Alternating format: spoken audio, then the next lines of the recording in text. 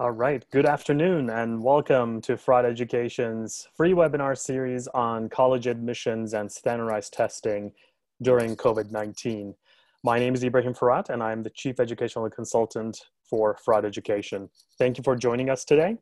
We have over 91 attendees today on the line, live on Zoom, most of whom are school counselors from school districts in various parts of Texas, as well as parents and some students as well. So thank you for joining us today. We really appreciate your time. Today, I'm joined by my two colleagues from the Dallas-Fort Worth area, as well as Plano, Frisco, McKinney, Dr. Nishan Jones from Dallas-Fort Worth, and Chris Stafford from Plano, Frisco, McKinney, Texas. Today's focus, if you've been to our previous webinars, is specifically about colleges and schools in the Texas area. So we're going to cover North Texas, where my colleagues are from, and then I will cover the South Texas region as well, even though changes have been mostly uniform in the Texas area. A little bit about myself for those who haven't met me yet. I am the co-founder and chief educational consultant for Fraud Education. I've been doing this for 15 years and 12 years with Fraud Education. I've started off as a SAT and ACT tutor and clocked in over about 10,000 hours of it, and then moved into college admissions consulting, clocked in over 14,000 hours.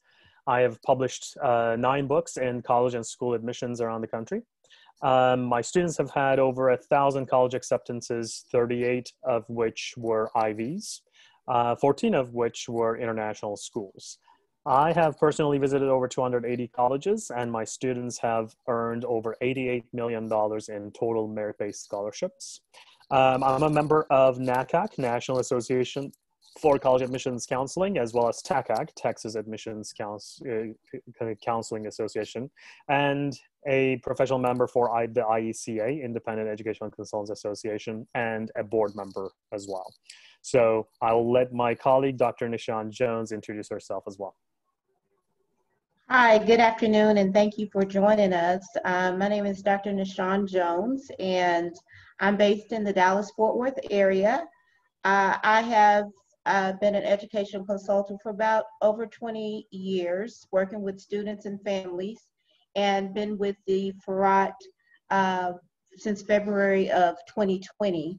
I've consulted about 800 students in college admission, as well as financial aid and affordability.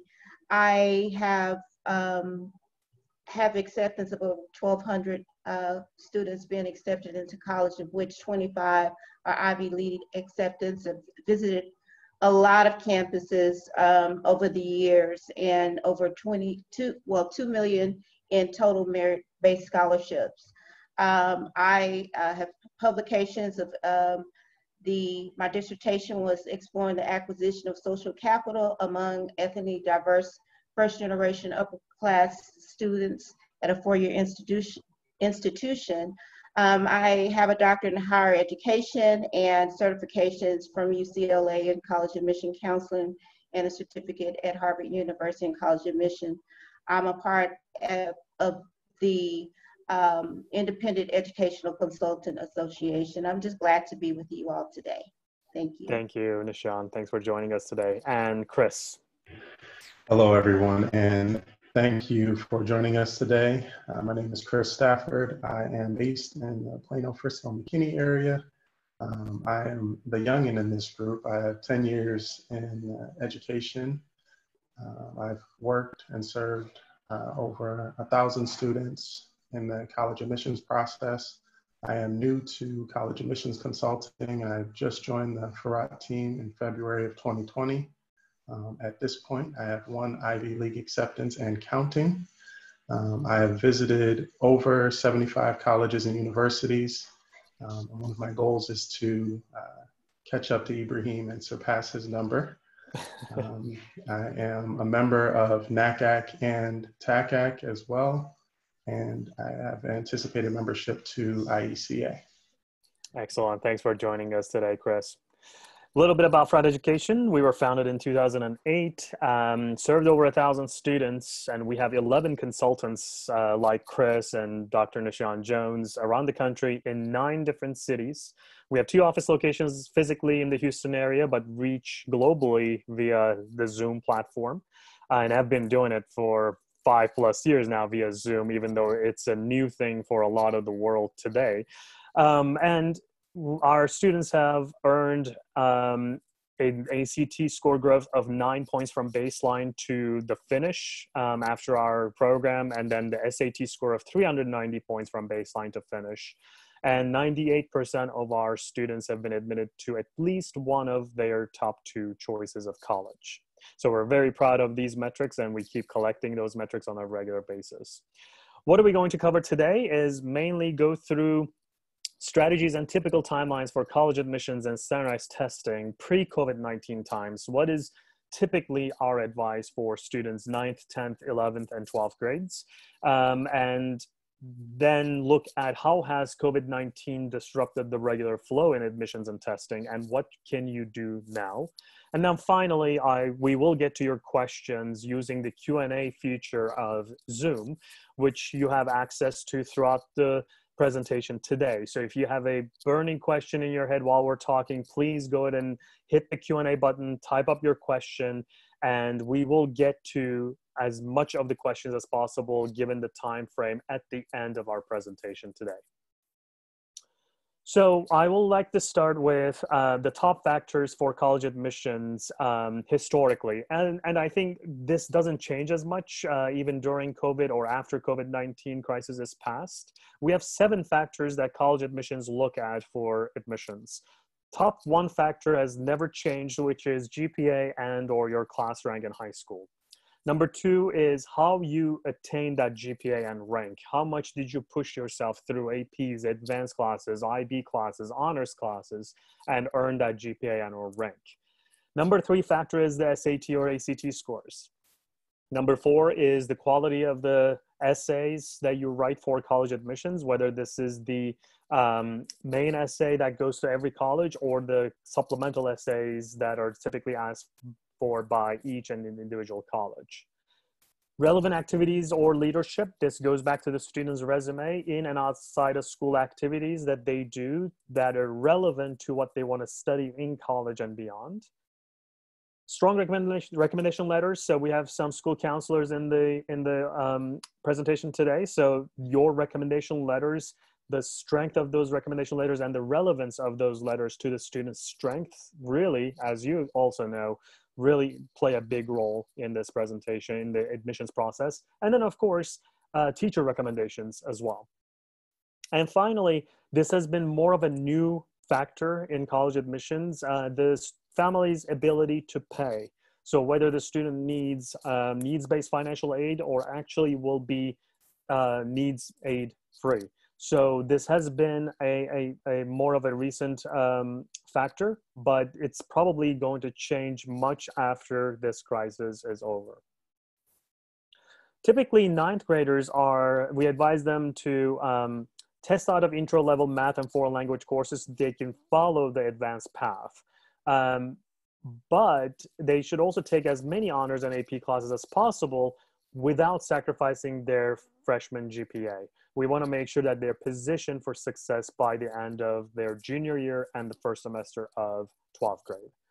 For standardized testing, we don't recommend 9th graders to take any sort of standardized testing except for maybe APs and SAT subject tests. And then college admissions, they can't really do much. It's their adjustment year to high school, researching online and maybe visiting nearby colleges. And of course, these last two pieces are impacted quite a bit, and we'll talk about that with our panelists today.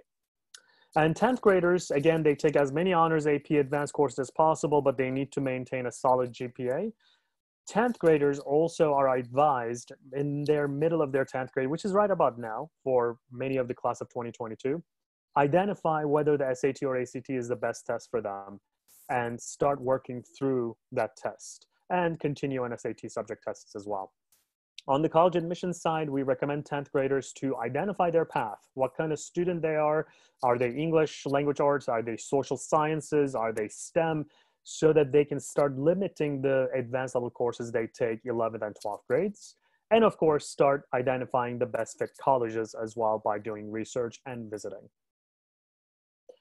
11th graders are asked to limit their honors AP advanced level courses in their target areas mainly, unless they can handle the other side of the areas as well. Like, let's say the STEM student is also really good at history and English, you know, and they're not really going to be hurt by that in terms of their grades. By all means, go for all of those, but limit it if you're not so sure.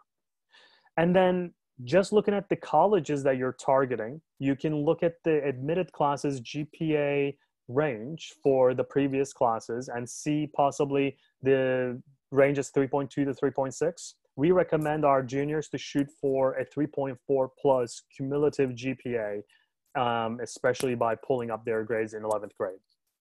For standardized testing, kicking their SAT, ACT prep in high gear. So for the fall semester that has just passed, hopefully they've started prepping, taking practice tests, and started taking the official tests in the spring. Even if you've just taken the January and February tests for SAT and ACT, you're in good shape as a junior. If you have not taken any, you should not panic because we have some advice to come forth for you. But this is the time to really try to finish standardized testing, especially. And in terms of the scores that you should be targeting, again, going back to your college list, if the admitted classes average ACT scores is 26 to 30, we're hoping that you should shoot for 28 plus. So the factor for SAT or ACT is covered on your end. And on the college admission side, of course, visit colleges and try to narrow down your list. For 12th graders, the academics is the only thing you can do here is really maintaining your fall semester GPA at or above your cumulative average and still limit your honors and AP classes. Standardized testing, not much is recommended. Hopefully you're done with them by senior year. But again, those are a little bit disrupted with what's going on today. On the college admission side, most of our seniors are advised and are required to make their decision by May 1 of their senior year, which is coming up in a couple of weeks here, and apply by November 1 of their senior year so they can maximize their chances of admissions as well as merit-based scholarships. So when the situation was like this, and then COVID-19 hit, we have had remaining, headlines coming up as breaking news in college admissions. Boston University goes test optional. Davidson goes test optional. College admissions is now being disrupted and being redesigned, driving colleges to go test optional. And then SAT, ACT tests are canceled for April, May, and possibly June. We don't know yet. We'll find out quite soon. University of California, which is the largest university system in the country, has gone test optional and minimum GPA requirements waived.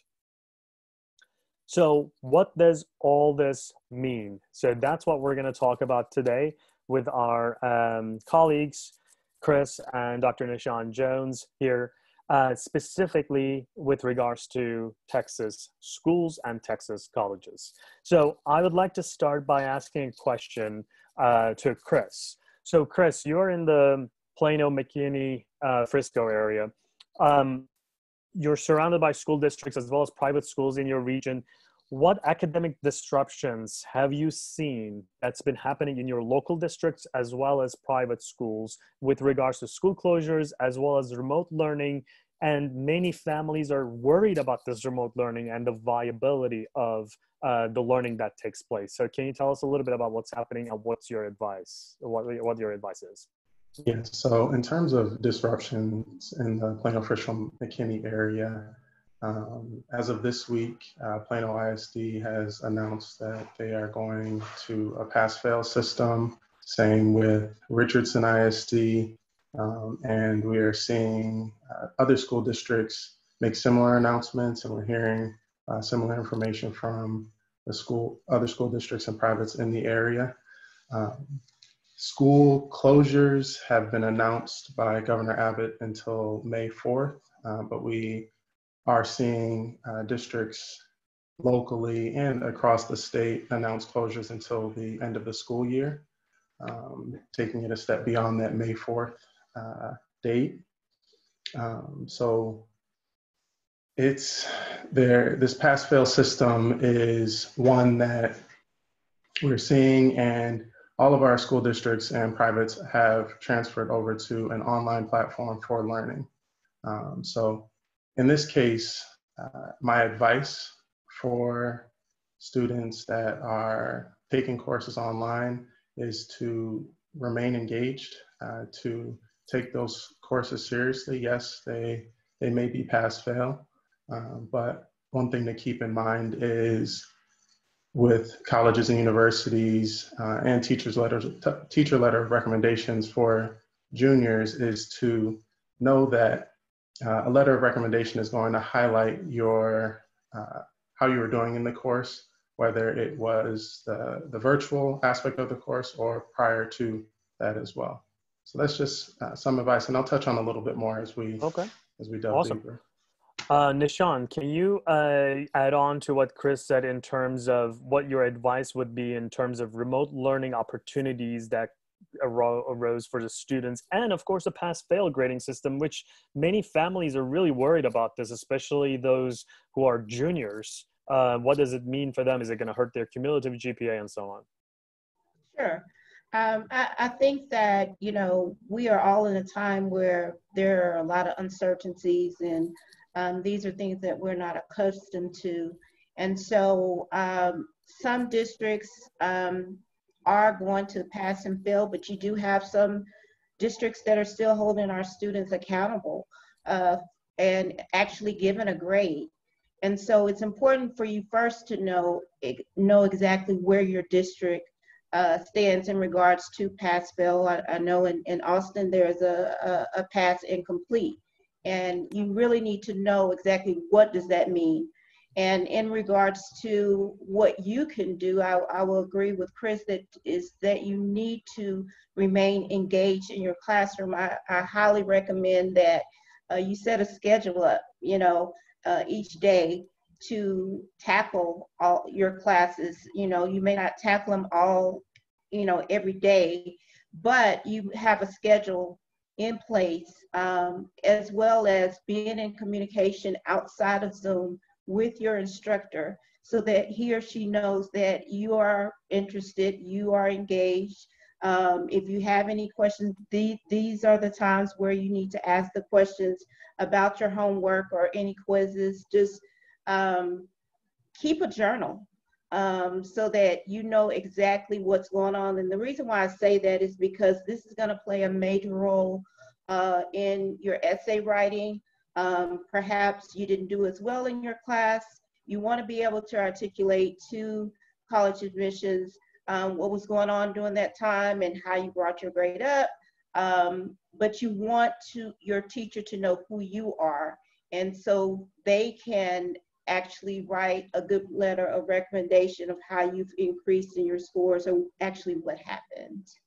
So to piggyback off of that, what if we have a student who was like super high achieving, 90 plus average on an AP class, and then the school went pass fail? And then on the flip side, the student who may have barely got by with a 70 average, and you know, also the school went pass fail. Now both of those students are going to get a pass, right, in the transcript. So how can the families in both ends of the spectrum there can take advantage of this or not lose a chance for college admissions?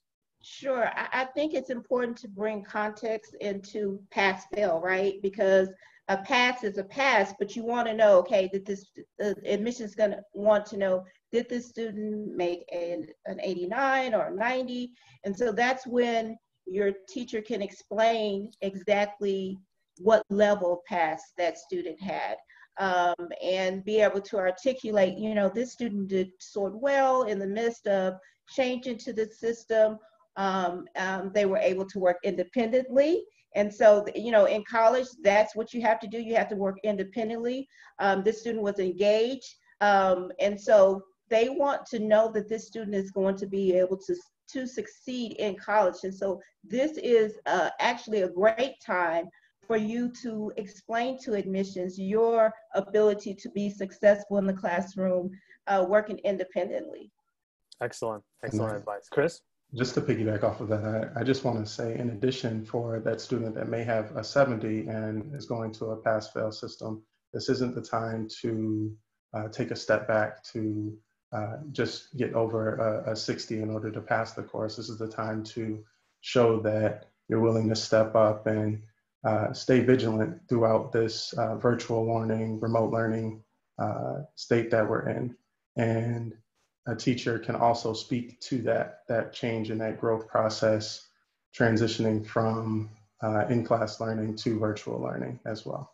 Excellent point. Thank you, Chris. And to go off of the school context, especially in Texas, the big news came through beginning or middle of March about the STAR testing being canceled for the remainder of the school year, which turned out to be quite a relief for many families and students. But what are the implications of STAR tests being canceled in terms of readiness for next class year? And then also being for college admissions, if at all. Chris, let's go to you first about this. Okay.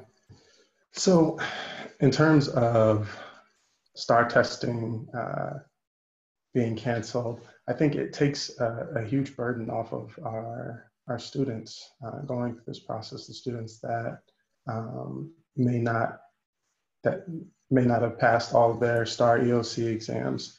And I think it's important to remember that even though the STAR test is not a requirement at this point, to continue to, again, engage with the coursework. If you struggle in any of the courses where you had to take an EOC exam, remember to still ask for that help, ask for that support, making sure that you're understanding and engaging with the content, because it's important to have that knowledge and understanding going into a college setting and getting ready for college prepared. Excellent. Nishan, STAR testing, anything to add? You know, I think that this is actually the opportunity for the state to see how valuable the test is. I mean, it's been a great burden on teachers and students, the anxiety of it all. And I would agree that, you know, it's important to continue to be engaged with test taking and standardized tests. Chris will talk a little bit about the TSI, which is required at most of the universities, and what you need to do to be prepared for that. But I think it was a great call that Governor Abbott made in regards to counseling for this year. Chris, so let's go to TSI requirement, because this is a requirement for most 2-year and 4-year institutions publicly in the Texas area. So TSI being canceled has different meanings for college-bound students. So what does it mean, and is it a good thing? Is it bad? And how are the colleges going to assess now, given that there's no TSI? So at this point in time, TSI has not officially been canceled. They do plan on making a decision before May 1, depending on the state of things at that time. So the Texas Higher Education Coordinating Board, the governing body that oversees TSI, they're updating their website almost on a daily basis. One thing to keep in mind with TSI is they have offered a remote option for a while at this point. And through that process, there is a fee associated with taking the TSI exam remote, but TEA is covering exam fees and test proctoring fees for the reading and math sections only. So that is something to keep in mind. And if there is, let's say, a technology issue for a student that is required to take the TSI, I highly recommend reaching out to the college or university that you plan on enrolling in and going to speak with them about their TSI requirements and to see if there are any alternatives to taking that exam. Excellent. So kind of piggyback off of the STAR concept as well, APs, and APs are typically used for college credit purposes, right? So you can kind of test out of your intro level courses in college and eventually save money, and you can graduate earlier. So it has a lot of benefits. But APs have gone online, shorter period of time, 45 minutes long, and open book, as College Board has stated. So how are the colleges in the Texas area, public and private, going to assess the AP test results from students who have taken this coming round in May? A 4 or a 5 is typically a pass and typically a test out. Is that still going to be the case? Nishan, let's go to you first. Yes, I do believe that this is something that will be taken into consideration even more, right? I strongly encourage you to get with your institution that you are applying to see how this would be applied. Take advantage of the fact that, the new standards of it's going to be 45 minutes, it's going to be an open book opportunity for your exam to be proctored. This is a time where, amid so many different things have gone on, but for us to take advantage of what we do have, right? So that you are geared and ready to showcase to the institution that you are capable to weather through the storm. You are capable of doing what you need to do and showing them that you can pass these exams. So I strongly encourage you to take as many exams as you can. There is a timeline on the College Board website. Please look at that. Take advantage of the deadlines and make sure that you register for that and be prepared. Because colleges they're looking at, what are you doing now? Everybody is in disarray. What are you doing now, and how are you taking advantage of the time that you have and that you're invested in your education? Excellent advice. Chris, anything to add for the APs? Yes, just along those same lines of taking advantage of what you do have.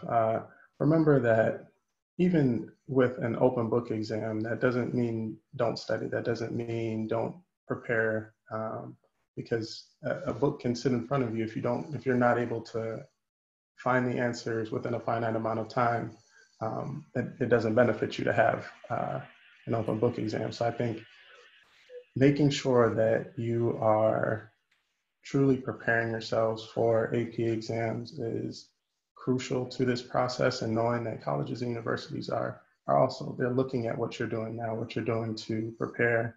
And yes, they may expect 4s or 5s on the AP exam. So I think you made a good point about the open book concept, because the open book sounds easier, but typically an open book exam is known to be harder because they're not going to necessarily ask you the questions you can directly find the answers of. It will require critical thinking, which is what APs are all about.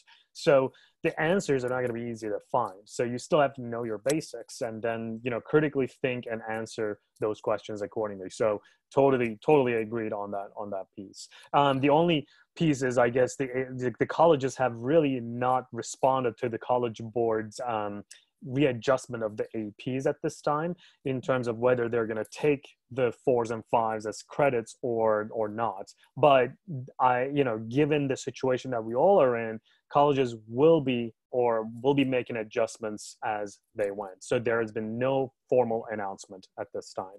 So I'd like to go through the SAT and ACT now worries, especially because we are in Texas. And as you know, we have many rolling admissions schools in our state, with some colleges opening their application periods as early as July 1, like Texas A&M does. And we've always told our students, hey, if you're thinking about A&M or any of the rolling admissions schools, you apply early, you get in early. That's typically been the advice. Given where we are today, juniors, some of them have not even taken the SAT or ACT yet. So their application is technically not even complete to apply to a Texas A&M or a similar institution. Given where they are with the AT and ACT for juniors and some younger as well, what do you think they should do, in terms of testing? Should they just wait or should they just hope for the best that our colleges will go test optional? So Nishan, let's go to you first. Sure. I think that juniors should be prepared. This test is not going away. You need to actually put in at least an hour a day of taking an exam or studying for an exam. There are materials. There are so many free resources that are out there for you to study. College Board to be able to go and download some information where you can study, looking at testing strategies, or even looking at various resources where there are tutors that are available. This is the time where you can focus because you're not going to school. This is the time where your scores, they matter. And so you want to make sure that you are being engaged with with the SAT and the ACT, identifying what test actually works for you, what you would do well in, whether it's the ACT or the SAT. You want to be able to understand the strategies of taking that test. So during this time, while some states and institutions are waiving it's test optional, I will say that, a lot of what you do on the SAT or the ACT, how you perform, merit scholars, that comes into play. So be prepared to take the exam. And for that, I'm pretty sure that the A&M system will evaluate admissions considering, the times. And if you have not taken that exam, there are plenty of opportunities, I will say, even through Firat, where you can take the test and see exactly where you are. Thank you. Chris? Yeah, just along those same lines, just remember to stay vigilant with your preparation for the SAT or ACT. One day these exams may be at home, they may be online, so you want to make sure that you are going into this summer in particular ready. And that's advice primarily for our juniors. For freshmen and sophomores going through this process, it's a little too soon to be worried about the ACT or SAT. You have time. We recommend slowly starting to prepare to determine which exam is better for you, the SAT or the ACT, but you do not necessarily have to go into the summer ready and studying fully for an exam coming up in the fall. So, I think both of you have kind of not worried our viewers, but I think you gave the answer that no one really wanted to hear, which, you got to continue SAT and ACT as if it's going to be on sometime soon in whatever shape or form, whether this is online or at home, in person, news sites, whatever. So that's what I'm hearing.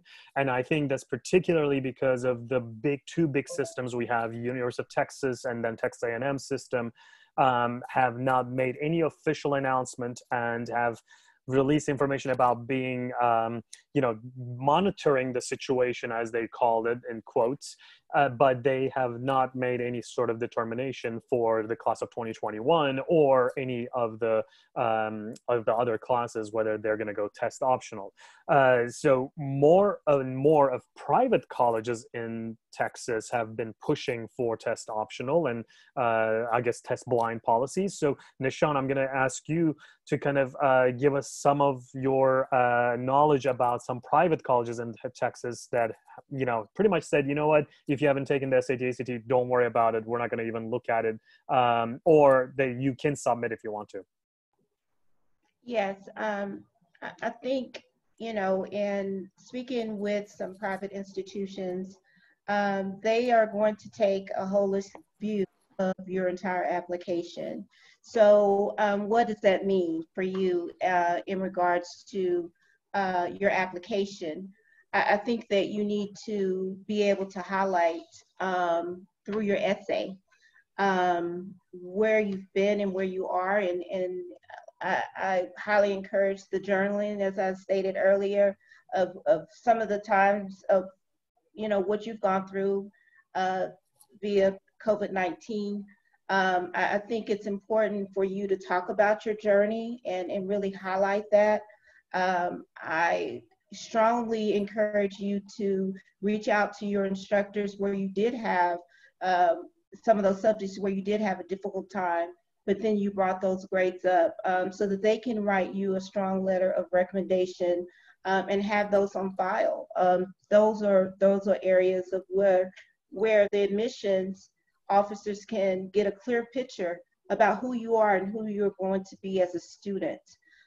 Being able to keep your grades up. That's why we say remain engaged, regardless of what it's pass or fail, because they may look at your class rank and not particularly your GPA. I mean, there's a whole lot of things that they are going to look at holistically in your application. One of the things that I would encourage you to do is going back to the AP exams or whatever, create a study group. Be a leader of a study group.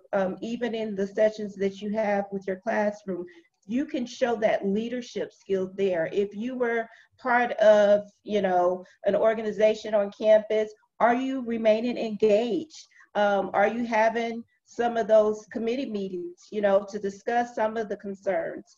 Those are ways that you can display your leadership and articulate to the college admissions of who you are as a student in these trying times. So I know that private schools will look at that beyond your SAT score. Excellent. Thank you very much. And now my next question is coming to Chris. Chris, in your region, we have some of the most popular Texas institutions, private and public. Now that colleges are closed, visiting is closed as well.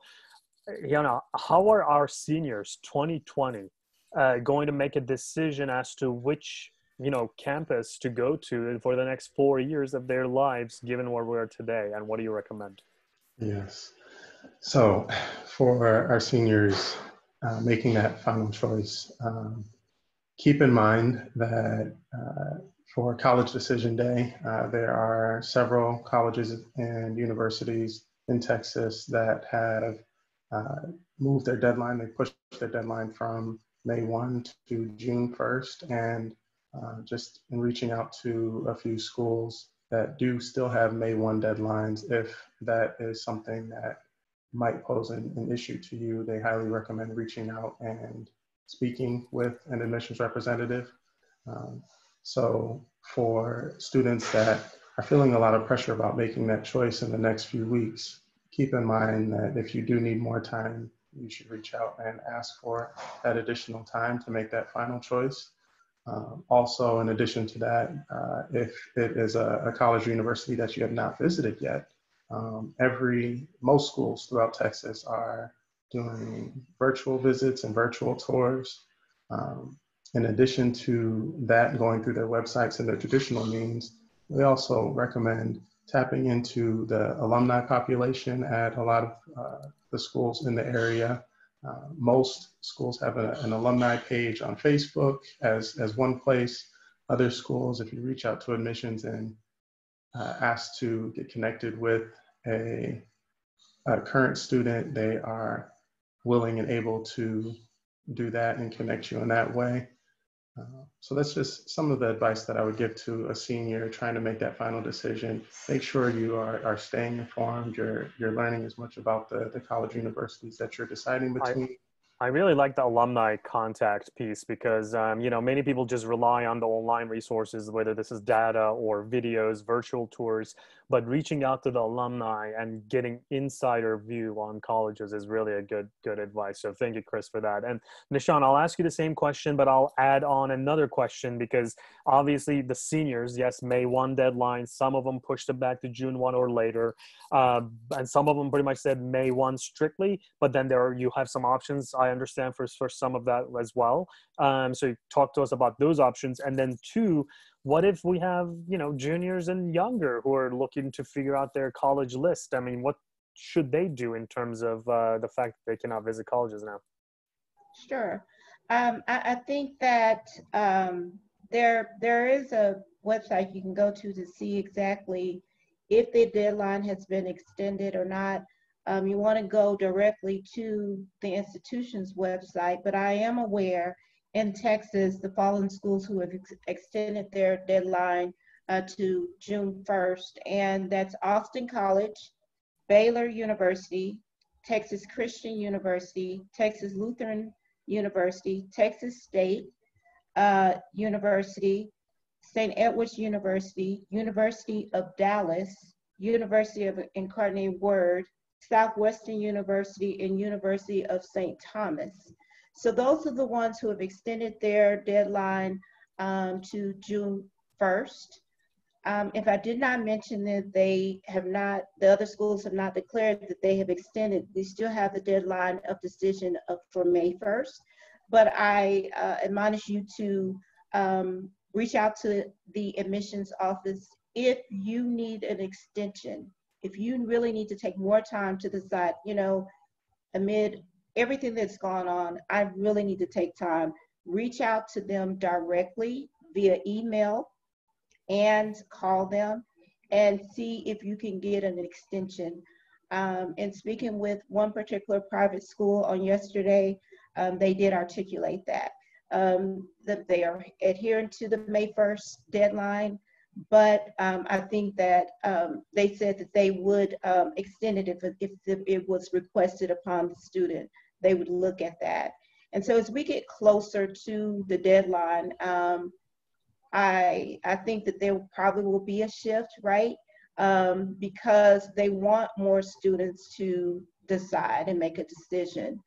But I want you to take your time and make the best decision, because this is an investment and things have changed in your world, right? As it relates to juniors, so guess what? This is a time where you can take your best vacation ever and have fun, and you're going to do it virtually. So we have a few options that you can do. You can go to the website of the institution of your interest. Some of these institutions are providing a live chat where you can chat with the admission. You can go a live tour. I cannot remember the institution, but there's one institution, I think it's a UT system, where the president was actually given a tour. So you want to be able to have some engagement there. Go to some of the Facebook student groups, ask some questions. These are some of the things that you would do anyway, visiting the colleges. We encourage you to go to several sites that we can mention in regards to, and I'll get those. It's YouVisit, youvisit.com for virtual tours. Campus Reel, campus, REEL.org. That's another way which you can visit various colleges and get credit, because they want to know that you're interested in the university. And so you want to get on their list, right? You want to be able to have that conversation with admissions officers. So those are ways what you can take your own tour. So let's just say, we're going to Florida today. Get your parents in front of the TV and say, we're going to Florida. Yeah. So you go to the schools at Florida and say, oh, well, next week we're going to doing a Texas tour. Make it creative, make it fun, and also journal it. Journal your experience, highlight what you like about the college so that you can create a list that is for you and best fit for you. That's really good advice, and I like the idea of, hey, let's go Florida now, right? That's really, really awesome.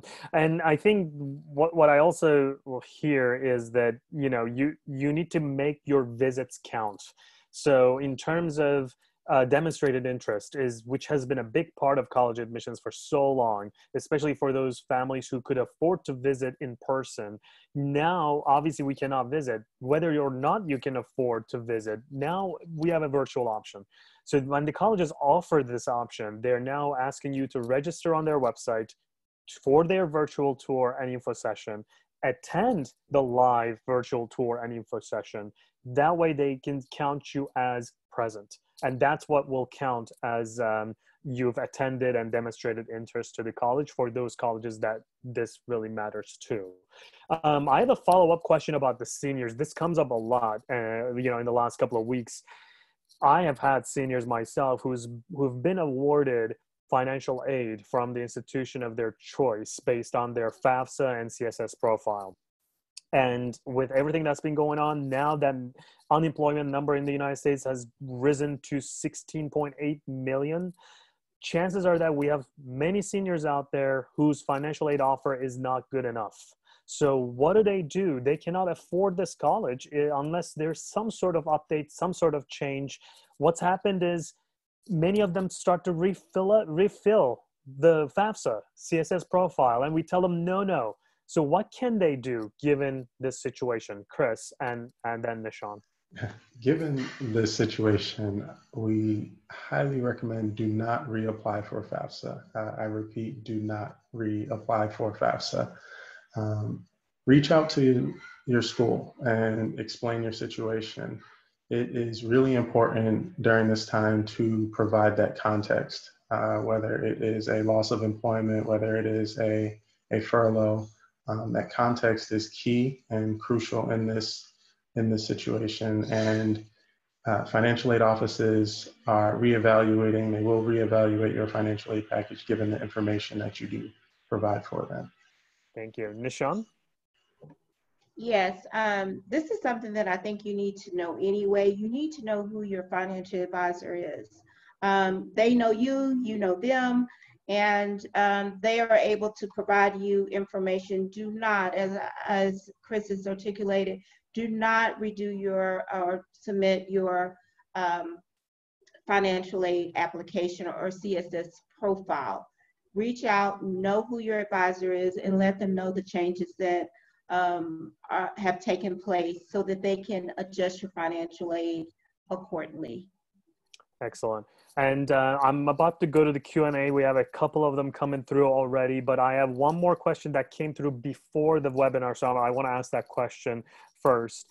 The question is for institutions like UT system and A&M system that do rank and auto-admit based on that rank. Does the pass-fail system hurt, or how is that going to really impact this ranking system for the class of 2021 and beyond? I mean, even if you have a freshman, then if they've just gone pass-fail, how is this going to show in terms of the GPA and in terms of the ranking when it comes to the auto-admits? Nishan, let's go to you first. Sure. You know, I have to go back to being able to explain your pass-fail. You know, you are only limited to what you have, right? And so institutions, I believe, are going to do due diligence in going through your full application and taking into consideration holistically what's going on with COVID-19 and your ability to demonstrate your grades. And so that's why it's very important for you to articulate in your essay. This is a time for you to get with your English teacher and, you know, write out some essays and let them edit it and highlight that. And as I stated earlier, it's important for students to be engaged with their relevant activities and demonstrate that in a resume form. So I will say that colleges are going to start looking at things holistically, and as well as your class rank is important. And so you may not have an auto admit, but you're going to see a lot of cases where students just don't have that, the GPA to show. And so we have to look at things holistically. So you're expecting potentially the auto admit to be suspended temporarily, at least until, you know, this group of students have gone and graduated, essentially. Otherwise, it's going to be a mess, pretty much. Absolutely. Yes. Okay. Chris, anything to add? Just along those same lines is to remember that we are all going through this. It's not just high schools that are affected. Colleges and universities, businesses are affected by COVID-19, and there will be a lot of changes. We cannot predict all the changes that will come, but there will potentially be more changes as time goes by. So I think just staying informed as information comes in. I know that we will do our job to share that information out with all of you, with everyone that's listening in. So be mindful of just the information that continues to come in, and still with all of your classes, perform as if it's business as usual, and you need to make sure you're passing with flying colors and you're understanding all the content and the material that you are covering, whether it is a graded course or pass fail. Excellent. Thank you. So I'm going to the Q&A responses now, questions. First question comes from, about TSI information, Chris, that you provided. The question is, where did you get your remote TSI information and the information about reimbursement from the TEA? Yes. So great question. Thank you for that. So Texas Higher Education Coordinating Board had a webinar a week ago that I participated in, and that's where they shared that information. I will follow up and find the slides and share those with Ibrahim to share out with all of our viewers afterwards. Thank you. And then the next question is, do you think, this is more of a speculative question, obviously, Texas state institutions will move to test optional? And then the second part of that question is, have you heard about College Board offering at-home SAT? So Nishan, let's go to you first, and then we'll go to Chris, and I'll also add on.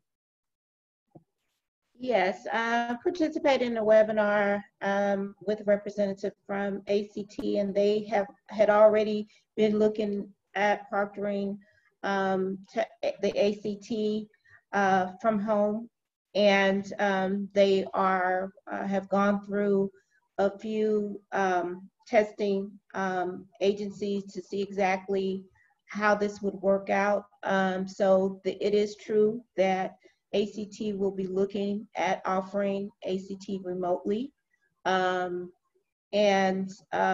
think that, with the test options, I think that that's something that each institution will carefully look at according to where they are. And so we will keep you abreast with what we hear and learn as we move forward. Okay, Chris, any of those two questions? Yes. In regards to test optional, I want to say that it is early in this process, and as we continue to see other networks of schools, other private colleges and universities announce that they're shifting and moving to test optional, that may apply some pressure to the colleges and universities in Texas. But at this point in time, there are no rumblings of moving to test optional for the larger state systems, UT, A&M, and the Texas Tech system. But with each one of those systems, they are creating webinars, they're continuing to announce changes and updates. And again, as Nishan touched on, as that information comes in, we will make sure to share it out. And I think you both touched on this. It's very dynamic. So to put my 2 cents into this, where we are as college admissions professionals, we are up to date with everything that's been announced on a minute-by-minute basis. As of Thursday, April 9th, 12:54 p.m., there is no indicator that Texas state schools are going test optional. At 1:01 p.m., we might hear that they have gone test optional. So, but as of today, no indication whatsoever. Now, let's keep in mind that University of California system, which is the largest, public institution system in the country, has gone test optional. I think this, personally, and having been in this for 15 plus years now, that is going to put some pressure into other public university systems around the country. At least temporarily suspending the SAT, ACT requirement. Having said that, that announcement may come as early as 5 minutes from now, as late as May 31st. We don't know. But as of today, no indication whatsoever. More and more private schools are going test optional. Now, the second question from the same person was about College Board offering at home or online SAT. So just yesterday, the College Board CEO has participated in a webinar that I have attended personally, and that they are finalizing a pilot for an online SAT, given that they've designed the AP online as well. It wasn't a difficult transition for them. So while it is not as certain in terms of timeline and the details as the ACT is, as Nishan mentioned, in terms of July or September online offerings, SAT is coming home and online pretty soon as an option. We just don't know when yet, but it's probably as early as this fall. So let me see if we have answered all the questions. Looks like we have that were open. So if you have any final thoughts and questions, please go ahead and post them. But I would like to turn it back over to my panelists and give us their kind of 30-second, 40-second, speed words of wisdom for our high schoolers, for our counselors who are listening, as well as for our parents on what should they do. I'll go first. Yep. In this process, I think there are a lot of uncertainty. There's a lot of angst as we go through this. I think the biggest piece of advice I can give to junior, senior, freshman, and sophomore is to remember that initial slide that was put up, what's important in the college admissions process. Yes, there may be some shifts and changes, but for the most part, that list will remain the same and consistent. Curriculum rigor, essays, relevant activities, and leadership. So lean into those aspects of that you do have some control over, whether it is taking on a new initiative while you are working remote, finding a way to volunteer in a remote capacity, leading a study group, as Nishana mentioned earlier. So hone in on those aspects of your application that will be important. Thank you, Chris. Nishan? You're muted.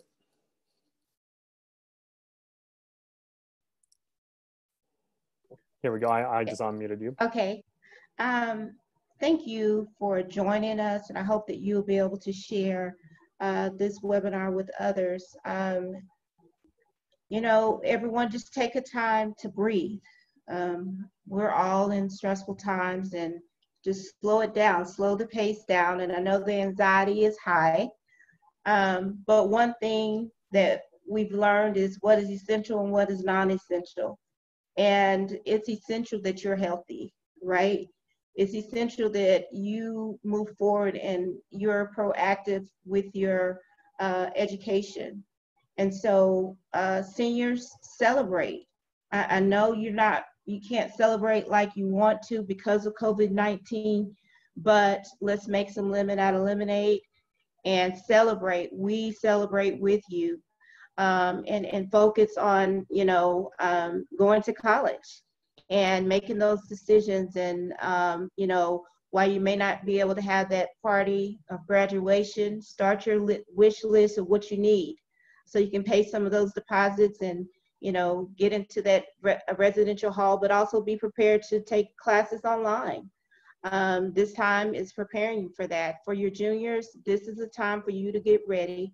This is essential for you to commit to you, right? Commit to your education and write the plan, work the plan so that you can be successful moving forward. To counselors, hats off to you.